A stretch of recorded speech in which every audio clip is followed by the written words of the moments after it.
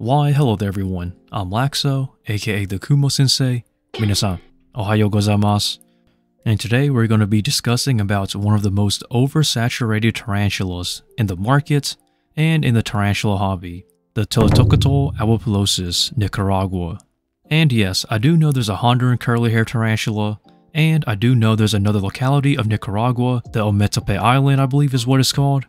But this video here is just me discussing about my experience breeding the species, the market, and pretty much curly hairs in general. This is just my opinion and my experiences, so to each their own, and let us get straight into it.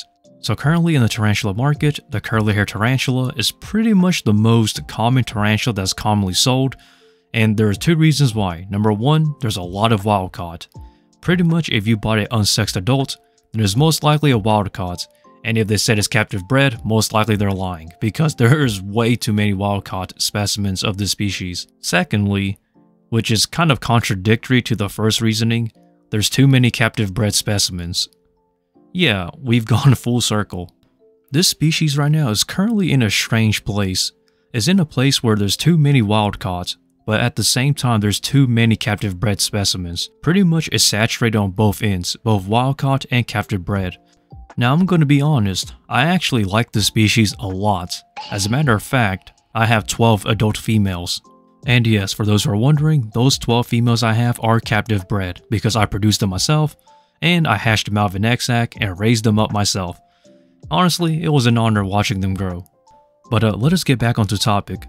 So the reason why I'm talking about curly hair tarantulas today is because people have been asking me over and over and over again, are curly hair tarantulas beginner friendly for beginner breeders or new tarantula breeders? And my answer is yes, they are. But at the same time, they're a double-edged sword. So the reason why I categorize these guys as beginner friendly for a tarantula breeder, or a new tarantula breeder that is because number one, they're very cheap. Like very cheap, because there's a lot of wild-caught imports. So constantly there are mature females, mature males, and gravid females coming in pretty much constantly. But if you want a captive bred specimen, it will cost a little more, but it's still very cheap to get going. So overall, to get this breeding project started for a new tarantula breeder is very affordable, honestly. Now, let us discuss about the double-edged sword. And this is pretty much after you've produced slings from an egg sac. And this is where the problem really starts with this species. As I stated earlier, this hobby and this market is saturated with curly hairs.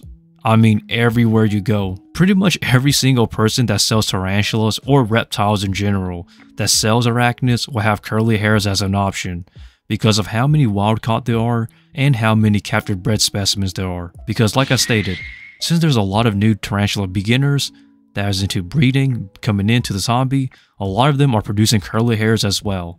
But the problem is that they produce curly hairs on a massive scale. I've seen some beginner tarantula breeders produce like 12 sacs from 12 females.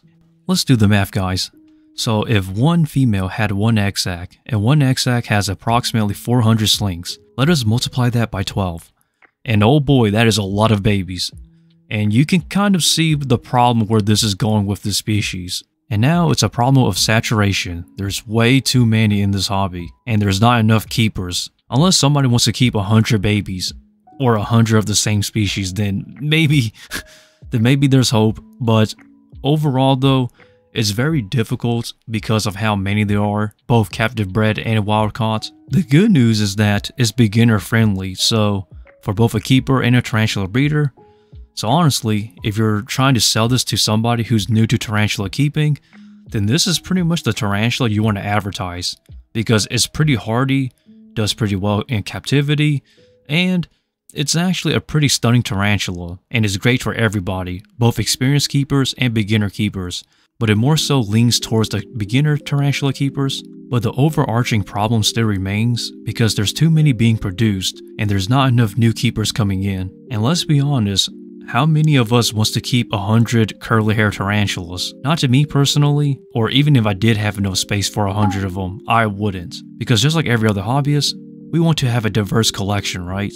So most of us will have maybe the most around 3 of the same specimens. Now I'm a breeder, so sometimes I have more than that, but you get the general gist. So while they are a great beginner tarantula breeding project, for me I find these guys more adorable as a pet rather than a breeder. But hey, that's just my personal opinion, take it what you will. If you want to breed these guys, by all means feel free to do so, because I actually like these guys a lot. I just wish that people were more responsible in terms of breeding them. Now interestingly, it wasn't always like this. Before the curly hairs became, oversaturated in this market, it used to be the rose hairs. Because back then, Chile actually used to export a lot of wild-caught rose hair tarantulas, so Grammostola porteri, Grammostola rosea, a lot of those guys were wild-caught, and pretty much was like the dirt cheap tarantulas in the market. But what ended up happening was that Chile actually closed their exports, so now the rose hairs were no longer coming in, and because of that, the prices of rose hair tarantulas shot up through the roof. Like, they're super expensive now here in the United States, and what ended up happening was that people began exporting wild-caught curly hairs as pretty much the replacement for the rose hair tarantulas.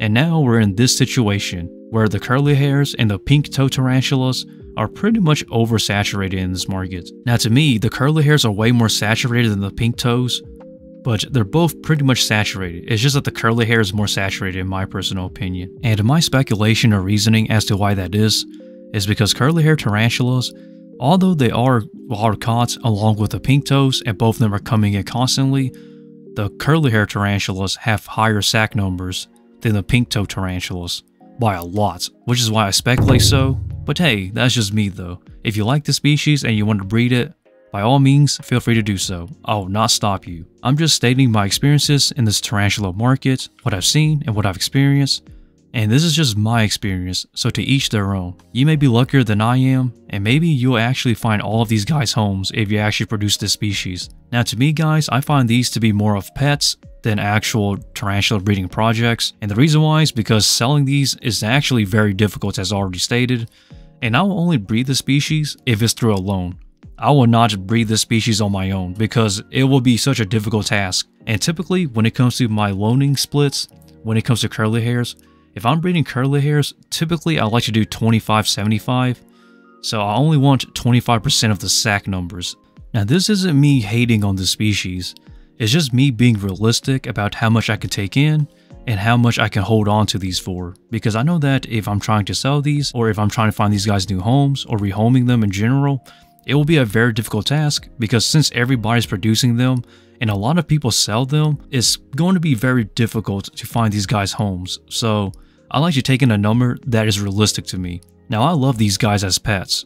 Like, come on, I had 12 females, I love them a lot. But when it comes to the tarantula breeding projects for a beginner, this is one where I tell people it's a good beginner tarantula to breed, but at the same time be realistic and be cautious, because trying to sell these or trying to find these guys homes is the difficult part, which a lot of people forget.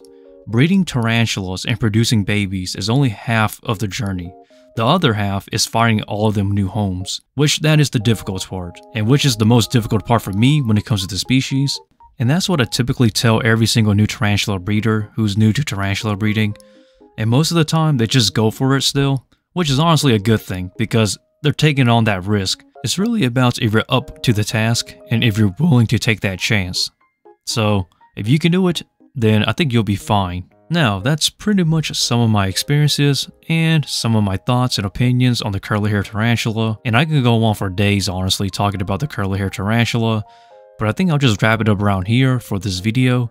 So I know that people have been asking me what are some other beginner friendly, tarantula breeding projects to start from, and maybe I'll make more videos on those in the future, such as this one, for example, with the curly hairs, but this is about it for now, I guess. Maybe I'll talk about the common pink-toe tarantula next, because that's another beginner-friendly tarantula that's pretty much also saturated in this hobby, but not as much as the curly hair, so maybe that'll be for next time. But without further ado everyone, I'm calling it here. So, thanks for watching, please feel free to like, comment, and subscribe, and stay updated to whenever I upload here on the channel.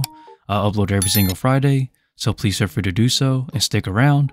And also, support me on Patreon, and follow me on my social medias, such as my IG and my Twitter, specifically on IG because that's where I post my pictures. And with that, stay lax and Laxow out from the Kumo Sensei.